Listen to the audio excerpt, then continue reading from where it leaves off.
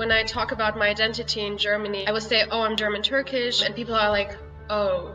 There were people in primary school who were calling me yellow, were making fun of my eyes.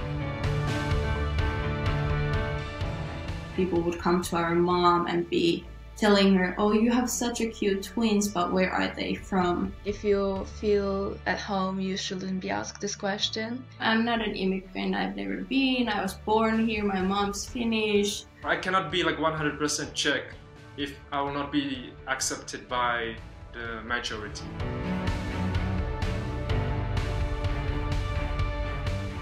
If this is not where I belong, where do I belong then?